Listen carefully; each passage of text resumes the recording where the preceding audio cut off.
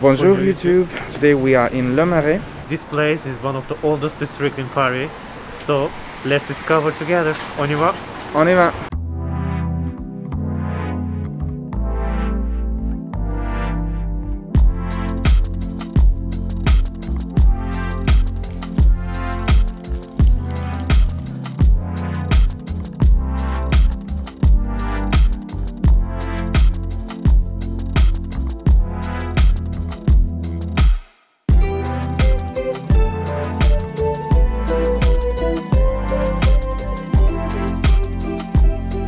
So Le Marais, a little history of Le Marais.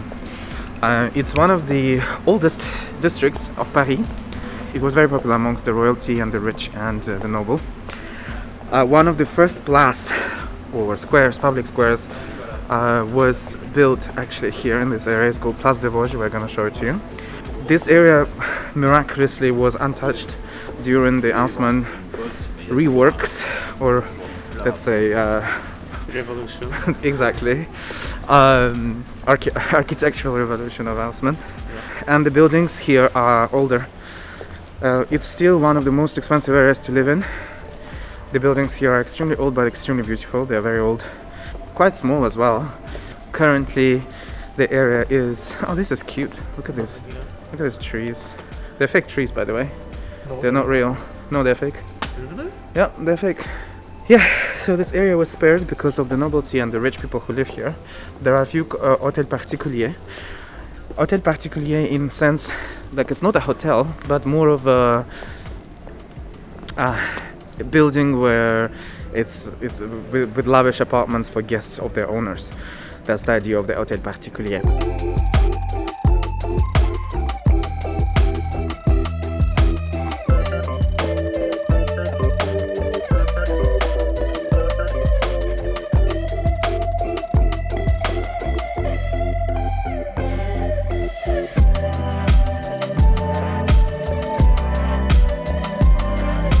If you look at the wall here, there is a writing.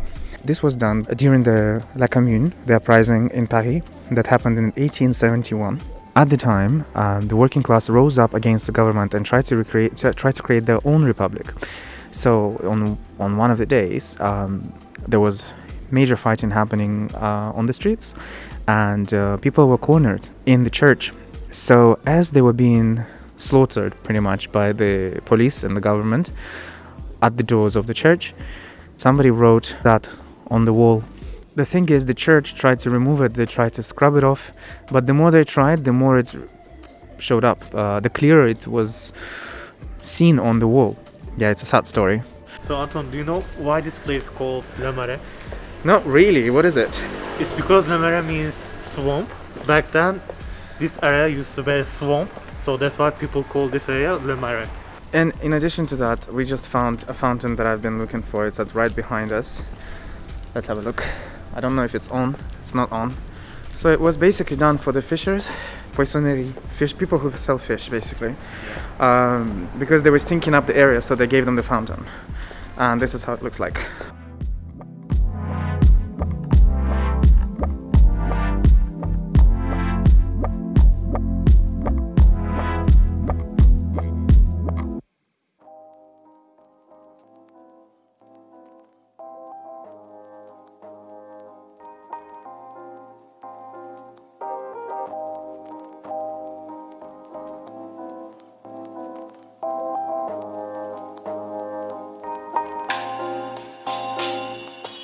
So now we've arrived to Place de Vosges, which is one of the first royal squares of Paris. It was decided under Henry IV to build this. It's a square, it's actually literally a square, with beautiful, beautiful hôtels particuliers around it. They're all the same sort of architecture. They look similar. It was inaugurated by the Louis XIII. If you look around, you will see the buildings are almost identical. They're almost identical, and it's one of the most beautiful places to be in Paris in summer. People hang out here, people just sit on the grass, relax, they have their picnics. By the way, Victor Hugo lived one of the buildings behind me for 16 years. He lived at number 6. As you can see, that's the building.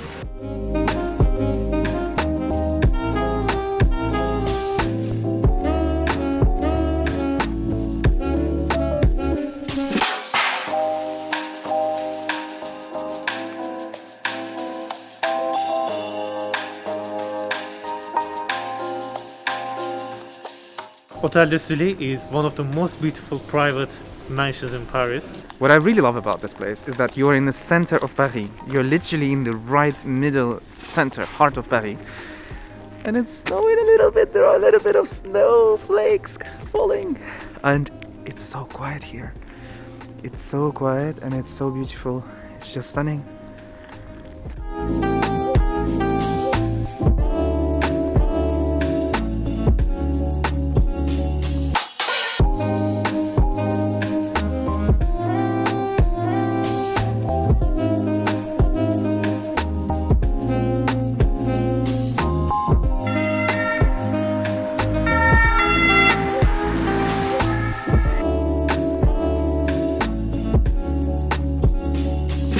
So now we are basically trying to find this synagogue. The reason why I want to find this specific synagogue is because it was designed by the same... Oh my god, look at this door.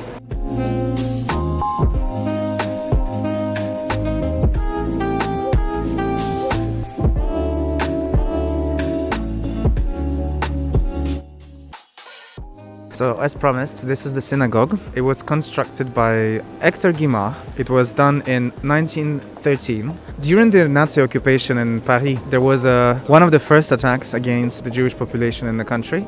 During the mass that they were doing, there was an explosion and the doors had to be redone.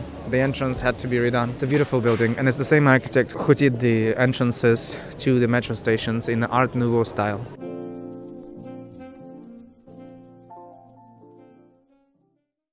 So now we're walking in the Jewish quarter. Oh my goodness, they have the falafel store open. Can we please get falafels?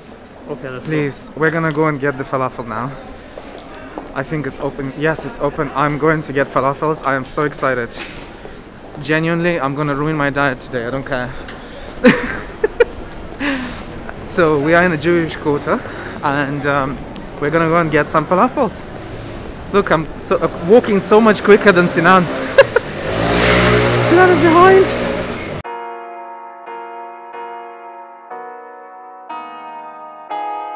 So, this is, and I know how it tastes, let's see.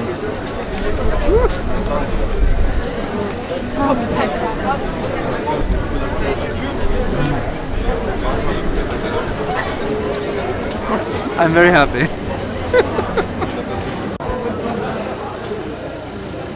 How's it? tasty.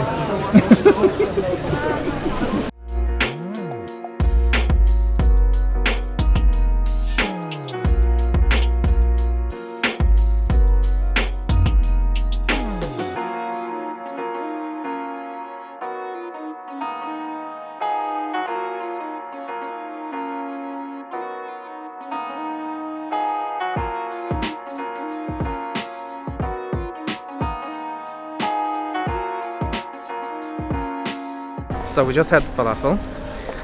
Was it nice? Yeah, it was very nice. It was very nice. Delicious. Yes. So now we are walking towards National Archives. Yeah. Obviously it will be closed, but we just want to see it from outside and how it looks. And then we still have a few places to show.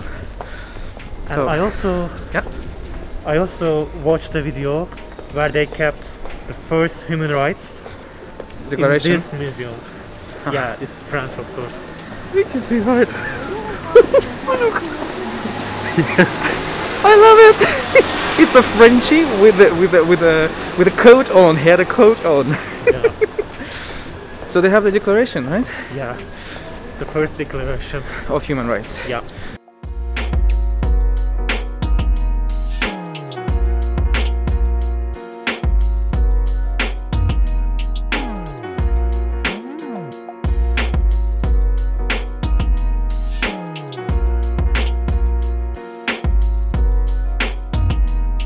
This place was created in 1867.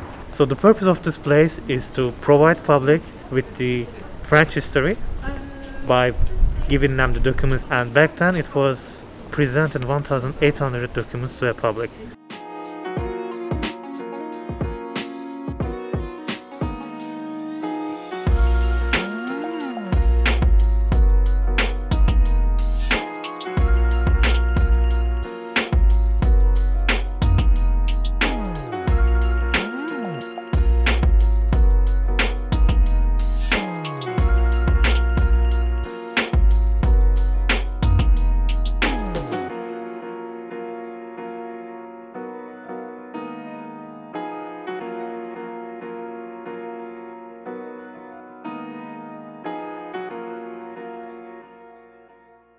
So the other particular thing about this area is that it's technically a gay district as well. There are lots of LGBT bars, clubs, restaurants and stuff like that. So you will see, normally you will see things like, you know, rainbow flags everywhere, and in the summer, especially during the Pride month, flags are all over the place. If this is not banned like everywhere else. Exactly.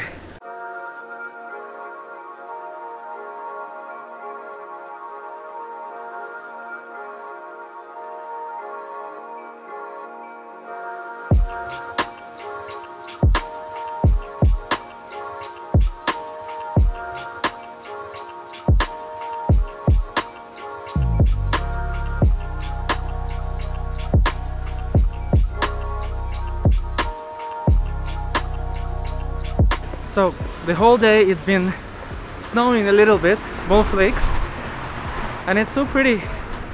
We're now walking towards Hôtel de Ville, which is where the Marais is, where the government sits, the city government.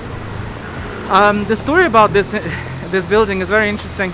It burned down completely in the 19th century after the uprisings of La Commune. So the building had to be completely rebuilt. And now, with the current mayor, Anne Hidalgo, there is a project which includes redeveloping the parvis, so the open space, in front of the building itself. They want to do city forests, like a mini forest situation.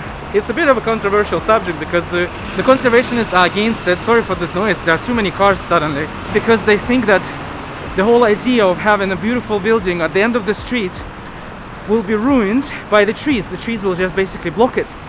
And also for them to do something like this, they would have to remove the upper layer of the underground parking.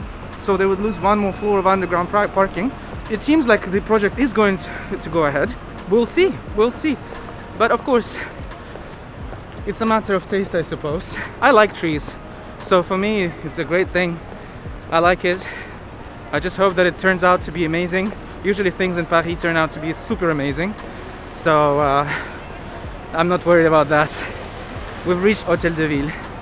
We've reached it. Have a look.